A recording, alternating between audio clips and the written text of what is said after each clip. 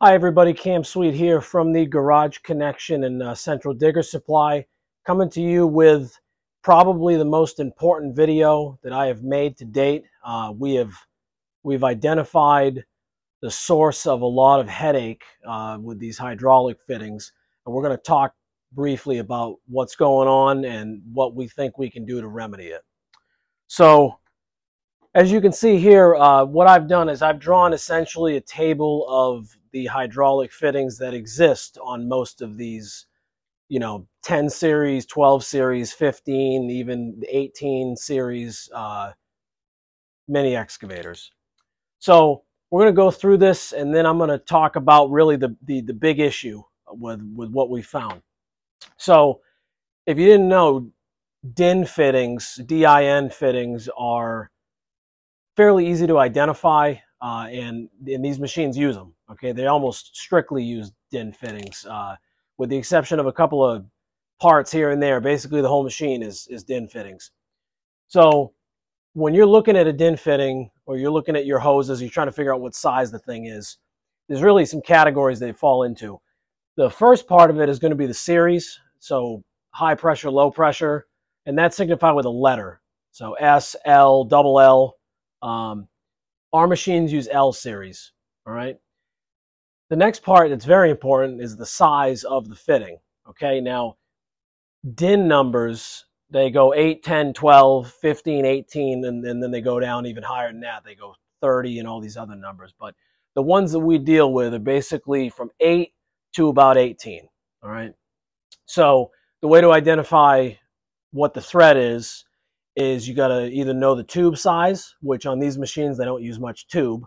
So then you got to go to measuring the threads. So your L8s and your L10s, that's going to be your cylinder supply lines and your aux hydraulics supply lines, okay? On an L8 or an L08, the thread OD is M14 by 1.5. That's what it is. If you put a caliper across it, it's going to measure right about 14 millimeters, give or take. And the hex nut that is used to tighten that fitting is a 17 millimeter. This is why on my website, what I choose to do is just go off the hex nut size, because it's easier to ask somebody what size wrench fits the fitting than it is to ask people to measure threads and all this other stuff. So these two are really what exists on your machine, all right? So if you have like a QH12 or an FF12 or an H15, you've got a L10 for your aux hydraulics, and then everything else is L8. Your swivel motor, cylinders, wheel drive motors, everything's that L8 series. Now, once we get past kind of the cylinder supply side of it, and this is going to be L12s is like your half-inch lines on your like 2 tons, 3 tons, somewhere around there. They're going to use L12 fittings. When we get down to the bottom here, now we're talking about suction and discharge coming off the hydraulic tank, the pump, going to your DCV body. That's all kind of down here. So two of the most common sizes that you're going to find is the 15 and the 18, okay? The 15, that's your H12. Everything on an H12 is L15. So coming off the bottom of the tank, to the pump, out of the pump, to the valve body, out of the valve body, into the tank again, it's all 15, all right? And the thread for that happens to be an M22 by 1.5, and it takes a 27 millimeter wrench. So this is very normal. You can find this information anywhere, any hydraulics company, they have all this. Where it starts to go a little bit crazy is when it comes to the biggest size that we find on these machines. And that's going to be an L18, all right? Now, this is where it gets weird. So I have in my hand 2 sides of an L18, all right? So this happens to be 3/4 inch JIC or AN, and then this goes to an L18. So I don't know if you can make it out on the thing there. Can you see how it says L18 right there? So because this is an American fitting, usually they stamp the series number on there. So if we go off of our table, we can identify the fact that an 18 has an M26 by 1.5 thread. So if I took a caliper, which I'm going to do, and I go across it, the OD of the threads is, yeah, 25.8 millimeters. So it's 26, okay?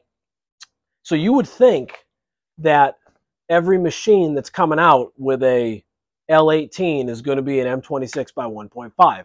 And this is what I bought a bunch of fittings for, because why wouldn't it be, right?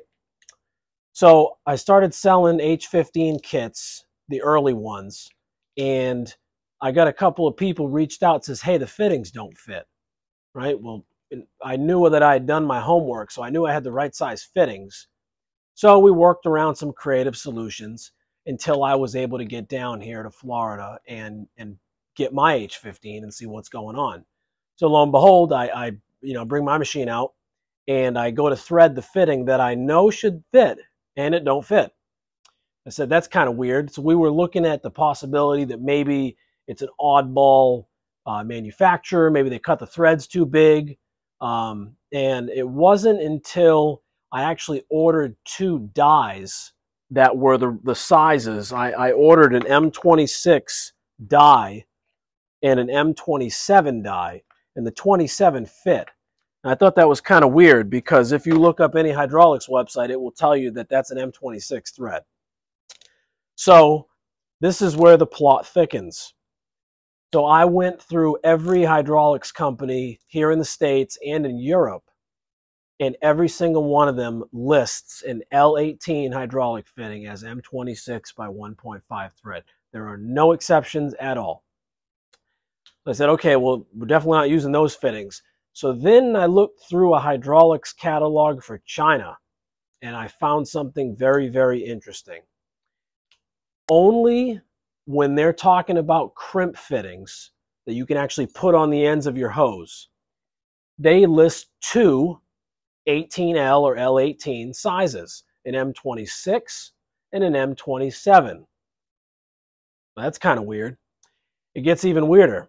When you look in the same, remember, same company, same catalog, it's like 230 some pages long. You look in that and you look for all the adapters. So if I wanted to go from an L18 to let's say British pipe thread, and they only list the M26. Well, that's weird. Then you go to any of the other types of crimp fittings out there. So the one-piece ones, the reusable ones, and they only list an M26. So what we figured out is, for some reason, some of the manufacturers, basically the H15s and some of the oddball QH12s or just 12s, ones that don't actually have letters in front of them, for some reason they chose to use that weird oddball M27 threaded hydraulic fitting. All right. Here's the bad part. We can't get the adapters. No, you just can't get them.